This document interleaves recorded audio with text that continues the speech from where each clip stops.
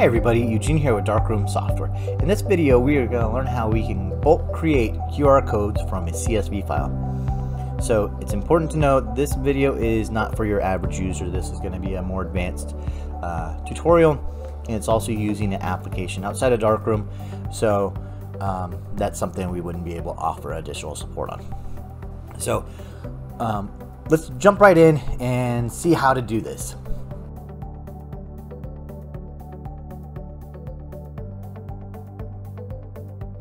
So here's my computer, and first we're working from a Excel document, and you can see I have ID and the first name, last name, and then I have all this information, these rows or these columns then combined into a single line, and that's using this formula right here, concat. And then just for visual representation, I also have this one, and that's just so it's taking the first and last name, so we can actually have the first and last name on our QR code label. So that's how the fields are then merged, and so we'll close this. And so those fields were merged, and then the original data was then removed, so it's just two columns: what's going to become our QR code and what's going to become our text. Okay, so now that we have that, what we're going to do is close that. We're going to open up BarTender. And that's actually what's going to take that data from the spreadsheet and then turn it into QR codes, and we're going to print labels from there. So we'll start with a new document.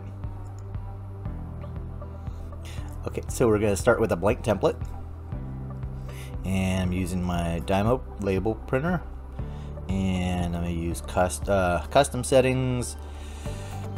The size I am currently using is a 30.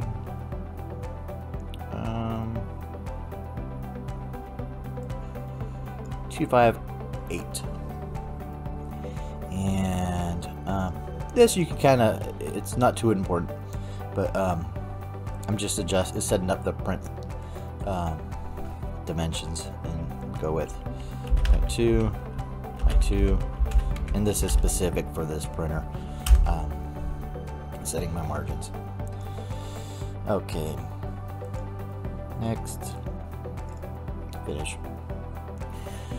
Okay, so before we get into designing the label, we're going to go ahead and just connect our database, which is our CSV file that I showed you just a minute ago. So it's text file, database file.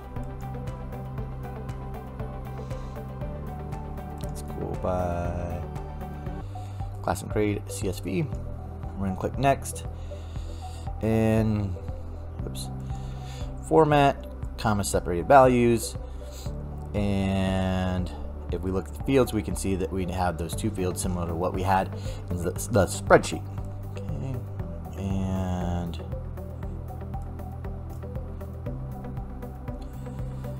so next we are going to go to our fields and set the alias.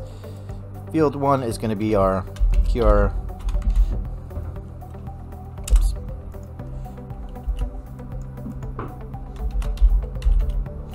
code data, and this one I'm going to call name text. So we know that this one's going to be text that will show up at the bottom, and above that is going to have our QR code. Okay, so next we're going to add our barcode and select QR code.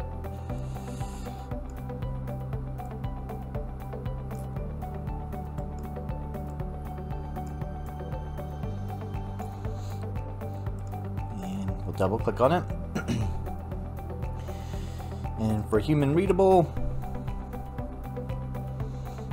we're going to set to none for visibility.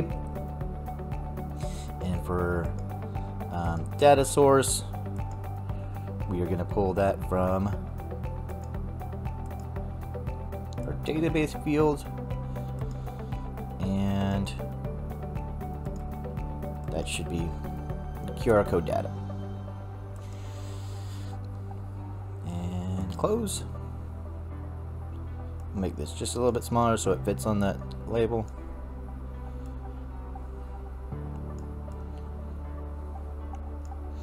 Okay. Next thing we're going to do is add text. We'll double click on that, and then for sample text, or for the type, we're gonna do the same thing. Database field, next, and then name text, and finish. And we can see that this information has been pulled from our database, or our CSV file. So we'll go ahead and click close. And now at this point we can click print, and we'll do a preview. And then we can go through and print our QR codes. I'll go ahead and click print. And then we're just going to do 1 through 5, just so we get 5. I believe that has 75 kids, and I will include these database or CSV files in the Excel file as examples, but this is what just printed. If you look, it has a QR code with all the information, ID, first name, last name, and then for the next kid, and it would do that for all 75, or in your case, 1,000 kids in a school or in a sports league. And in this situation, what we do is then go into Core Edition,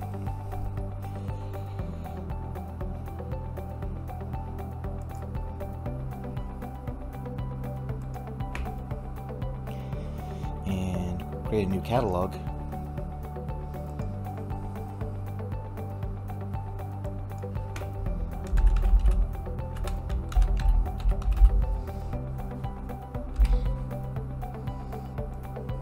I'm going to go ahead and leave it inside Outdoor Adventure, but typically you would select school here. Now what would happen is we have our QR code scanner right here. We have our catalog selected. We're going to go to the photo workshop, and I'm going to start with the first kid, and capture a couple images of that kid.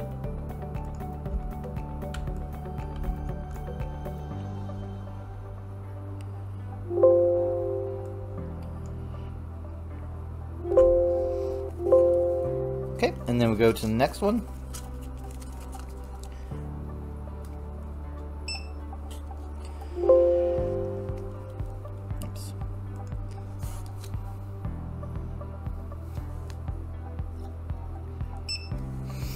Okay, and then capture a couple images of that kid.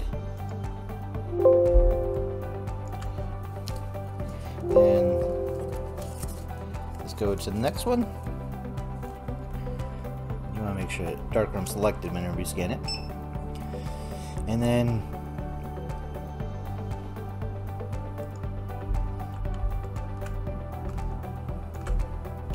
capture a couple images of that kid. And now when we look at the properties, you can see under user comments the ID, first, Last, we go to this image. We should see very similar information, but for a different child. And then same thing here. So where this becomes really powerful, that data is now attached to that image. If we select a template that has text fields that are predefined to match up with that information, all we have to do is select the image and it'll automatically update. So this can be used with ID cards, trader cards in this situation, anything that needs data. That information is now attached to that image.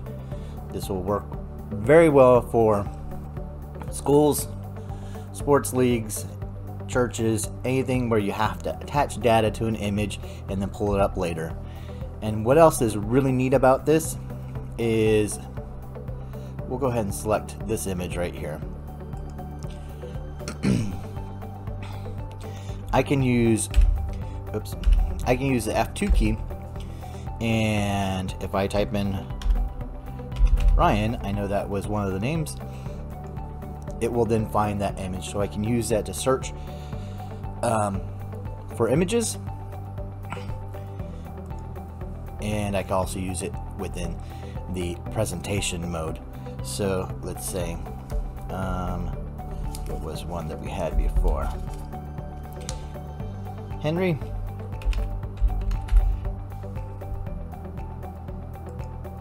You can see it now found Henry's images. These are actually, that's my daughter Penny, but you can see how this would work and how you'd be able to retrieve images and use that data that's now attached to that image. Once again, this is not necessarily for more basic user. This is going to be an advanced or a power user that's going to use this information or this type of workflow. And it does require a third party and it does require a third-party application, BarTender by Seagull Scientific, and I believe it's $100 a year subscription for that software, and that is third-party, so that's not something we would be able to offer help or support with. So if this looks like something that you can use, go ahead and give it a shot. Thanks so much for watching. I'll see you next time. Take it easy.